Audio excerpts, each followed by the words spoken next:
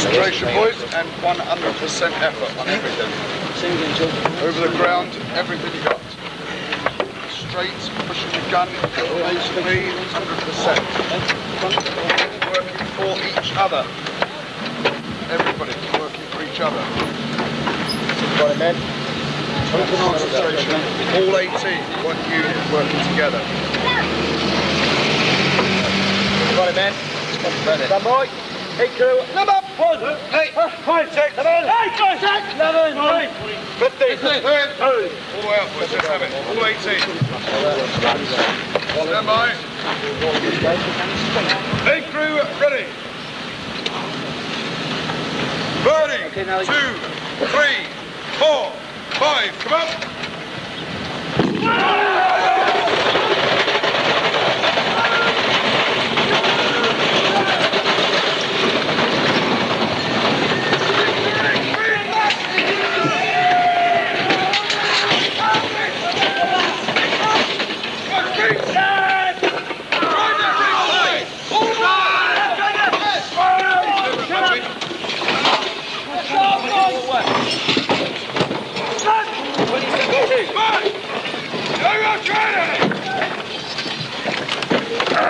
What are we bloody doing?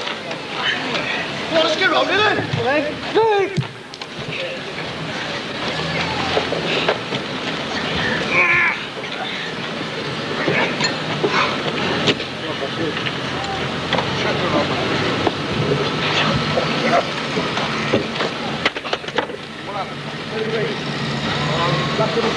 Stay on the rig, stay with the rig. Untoggle. Get on the rig.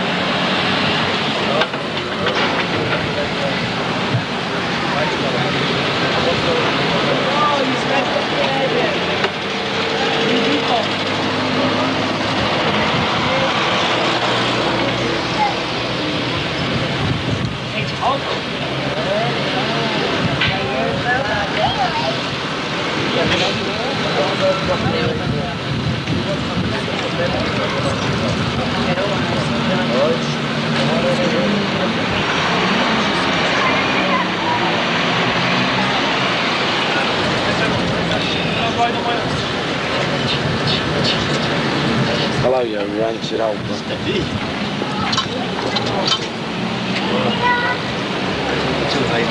Paddy!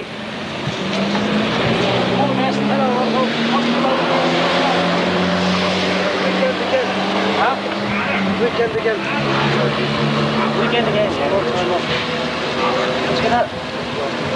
Definitely. Yeah, yeah, come on, I'll see you when I come back. Have a couple of points. Right, which car's yours? Right, George. All the best of there, anyway.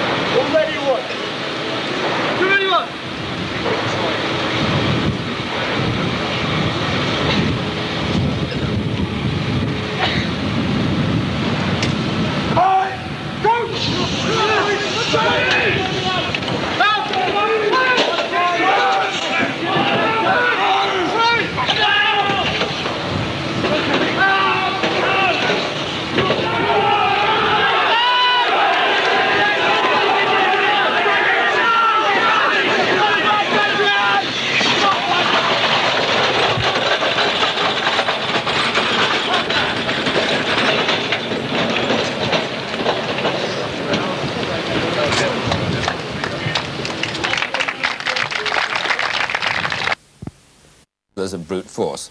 I'm referring to running the guns, a naval drill performed at the Royal Tournament at Earl's each July. The 3 teams which take part are now in their 5th week of training, and already it's looking as though a new track record could be set this year. Perfection in the field gun race would apparently be to finish in the time of 2 minutes and 39 seconds. Hugh Scully has been to watch one of the teams practicing. It's Devonport, where a giant mural in their clubhouse captures the single-minded dedication of the men who run the guns.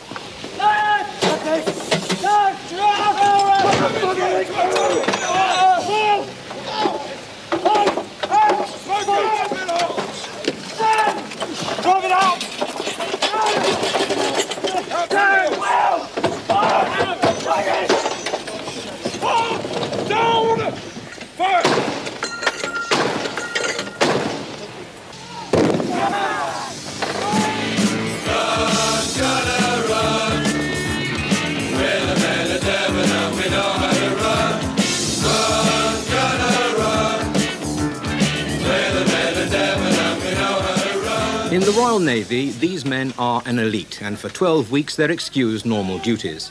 They've been chosen for their strength, speed and stamina, and are training to take part in one of the toughest competitions in the world.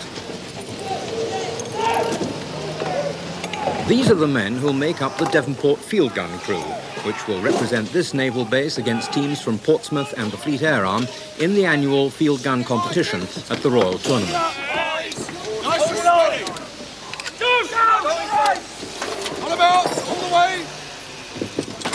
The aim is to have 18 men heave and carry a ton of equipment over a series of set obstacles in the fastest possible time. It's a display which was inspired by the men of HMS Powerful, who in 1899 in South Africa removed the guns on their ships and dragged them over extremely rugged terrain to relieve Ladysmith during the Boer War.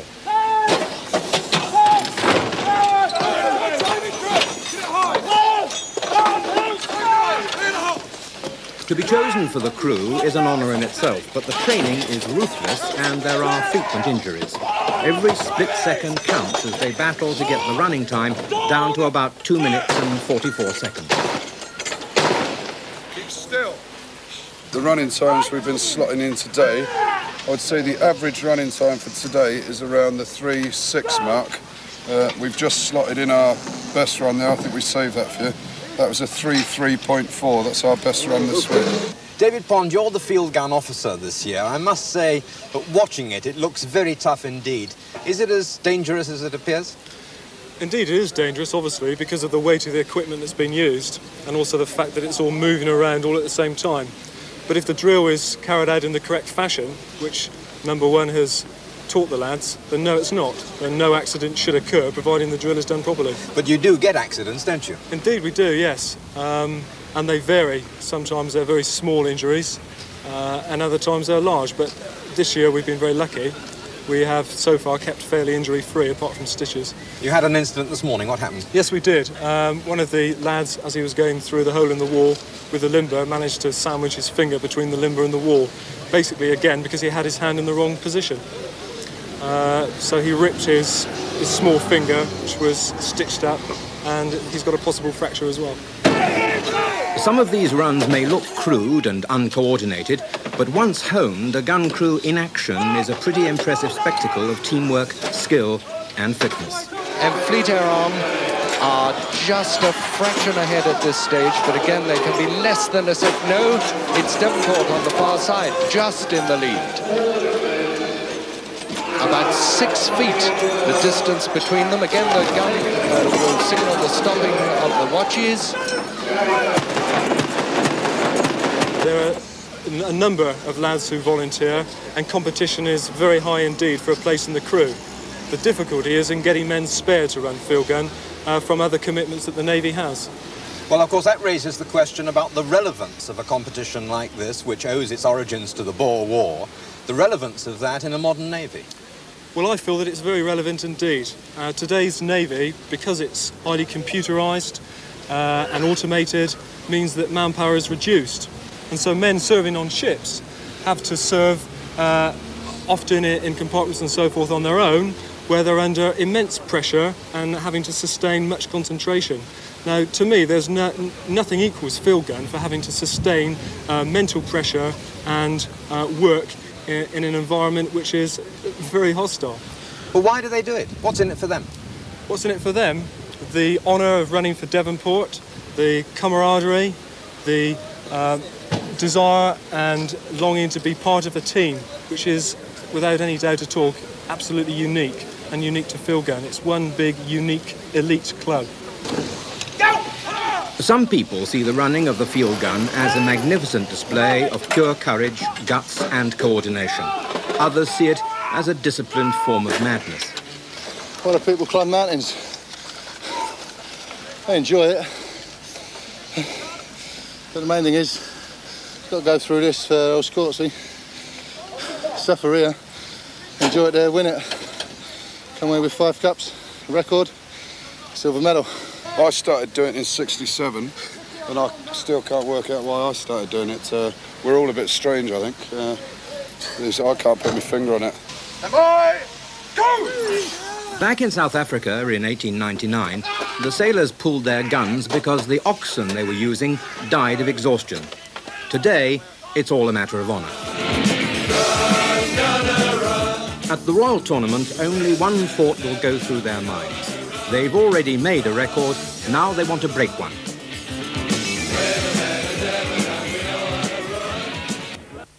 Now, if it's not the world's toughest sport, it certainly looks like it. No one who watches the annual Field Gun Championships at the Royal Tournament on BBC One next week is likely to argue about that. 3 naval teams of sweating, shouting, superbly trained athletes competing to shift an ancient 12-pounder gun round an obstacle course in the shortest possible time. This year, as usual, there's a team from Devonport, the best they're saying that the Navy has ever produced. Just watch this.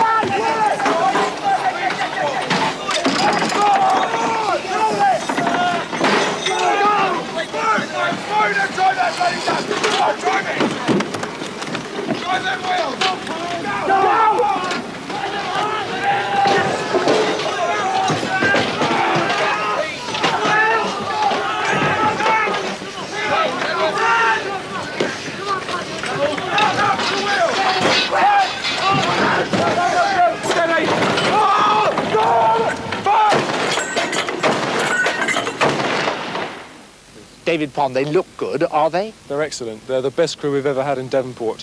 What's the secret? The secret is we've got an excellent first trainer this season and an excellent physical trainer. They've been whipped into perfect physical shape, and the first trainer has concentrated so much on good drill that it's gone over into the crew.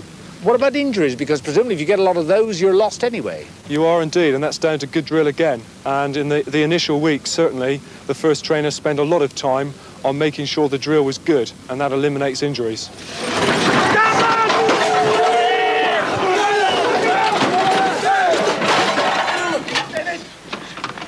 The only serious injury this year to a member of the crew happened at home. He walked through a plate glass window.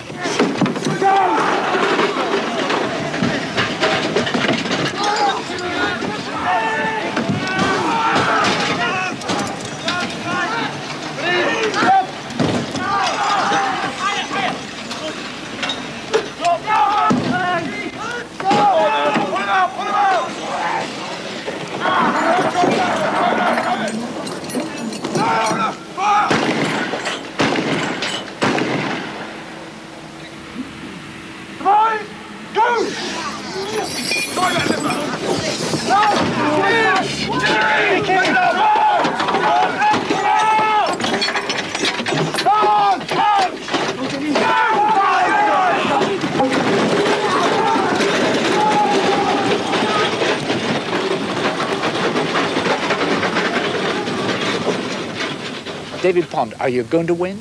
Absolutely, definitely, yes. In fact, I predict that we'll break the Earl's Court record and come back here with all the caps. Third run. Deliberate.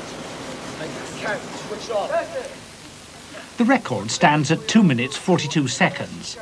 Since they started training in January, this team have beaten 2 minutes 50 no less than 50 times. If you're near Plymouth this evening, there's a chance to see them in action at HMS Drake near the Torpoint Ferry at 7 o'clock. Amazing guys. I've never actually understood why anyone wants to do all that with a field gun, but having made them together. Sporting scene are at the moment, to say the very least, well, they're nothing much to write home about. International sporting scene are at the moment, to say the very least, well, they're nothing much to write home about. But at least Devonport's brawny Matlows are giving things a much needed shot in the arm, as Jeremy Greenaway reports. For nearly 2 weeks now, they've been hurling themselves and 1.5 tons of equipment up and down the arena at the Royal Tournament in London. But today, the Devonport field gun team took things at a more leisurely pace as they marched triumphantly back to barracks at HMS Drake. Although a gear failure robbed them of a complete clean sweep, they carried home the 4 trophies that marked the team as the best ever. As they marched in, they were saluted by the flag officer at Plymouth, Vice Admiral David Brown. Then it was a beer and pasties celebration lunch. Tomorrow the team has its official victory parade through the streets of Plymouth at midday. As for the secret of their success, there still seems a little uncertainty. The team's trainer and a member of 3 earlier Devonport teams is Chief Petty Officer Henry Cotton. I don't think there is a secret, really. You know, a lot of people have asked me that question and said, well, what's the secret of your success, you know? And you can't put your finger on it. Obviously, having the quality in the crew amongst the lads, as long as you've got quality there, because you're only allowed 12 X's, so 4 new blokes have got to be brought in, 6 new blokes, sorry. And it's hit or miss with new boys. You know, you have to take them on and try them out. And luckily, all the ones I picked came good. Now, it's the best team that there's ever been in the history of the run, isn't it? Yeah. You've come back with how many world records? Well, we broke the aggregate record by, I think it was 45 seconds. We've broken the existing fastest time record. And but for an act of God, when a breech spike broke on a run against Portsmouth, we'd have equalled the 32 points of 1966. But I'd just like to say at that point, the crew, the Fleet Arm crew 1966, were running against 2 very inferior teams. For example, the Devonport crew didn't win a run up there, nor did they get under 3 minutes. So the victory this year is even more sweeter because of the quality of the other 2 crews. Must have been a bit hurtful to have had those 10 points against you for that failure of gear. Yeah, 10 seconds. It wasn't a penalty against us as such. It was. It just added 10 seconds onto our actual running time in the arena because we was beating Portsmouth on the run out quite easily. And we came to lift the barrel out of the carriage to go up the ramp, and the spike just snapped. And it was a shattering blow, really, because at that stage, like I say, we were ahead. We had to change the spike, so we lost well over 10 seconds there. We beat them on the run back and we beat them on the run home. But to even get a 2:58 out of that was great field gunning, you know. Oh, it's your last year, of course. That's right, yeah. It's my swan song. I'll leave the service in December '85. You reckon there'll be a team as good again? I'd like to think so, yeah. You know, I'd like to think that next year's crew would be equally as good as us, if not better. You know, because we don't want to sit back and say for the next 10 years that we were the greatest crew here, because I'd like to see that success repeated in Devonport every year. Well done, the Devonport field gun crew. 1977 has Devonport had such success. They started off with a record run and ended on Saturday by trouncing Pompey by a massive 8 seconds. But there was never any doubt in the minds of the Devonport men, as Spotlight reported early last month. David Pond, are you going to win? Absolutely, definitely, yes. In fact, I predict that we'll break the Earls Court record and come back here with all the caps. Brave words from Devonport's field gun officer, but on Saturday night, all his predictions came true. In their runs against Portsmouth on that night, the Guz just underlined their supremacy throughout the Royal Tournament. To the fastest time, they added best overall time, least penalties, and perhaps the most coveted of all, the Intercommand Cup. Devonport simply beat everyone else out of sight. So at last, on Saturday night, the months of punishing training, physical pain and violent competition all became worthwhile. Today, the echoes of Earls Court were fading as the victorious crew with their backup team marched into Plymouth's HMS Drake. Soon the team will disband and its members will rejoin their ships. In their place will come other men from the Navy, anxious to take over from what many people think is the best gun crew Devonport has ever produced.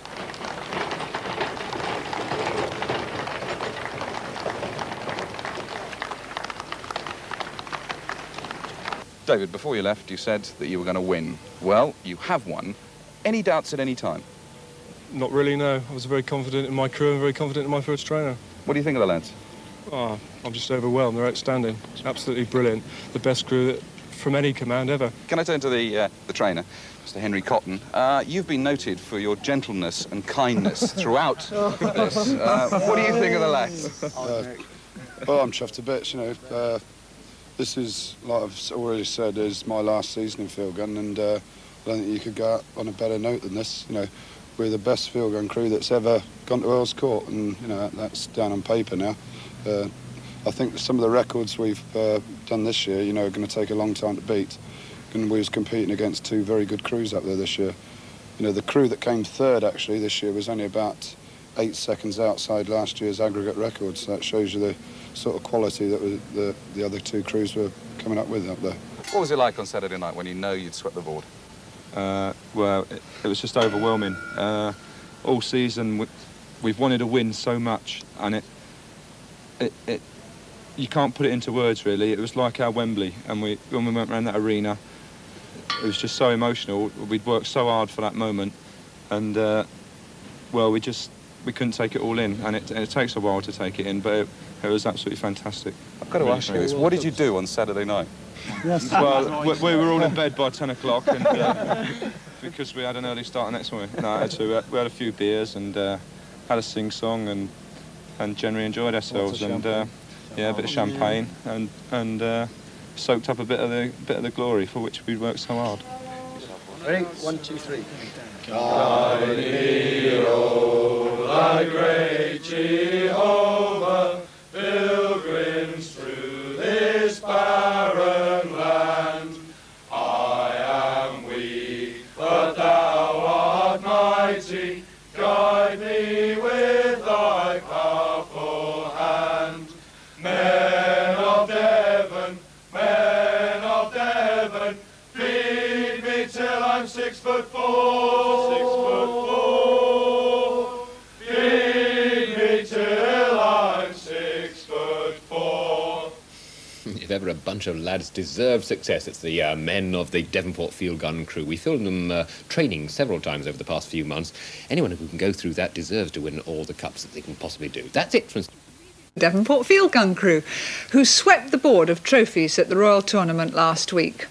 Today they paraded through Plymouth to the cheers of their fans and were guests of honour at a civic reception in the Guildhall. So, good night to the fastest guns in the West, and good night to you. Good night.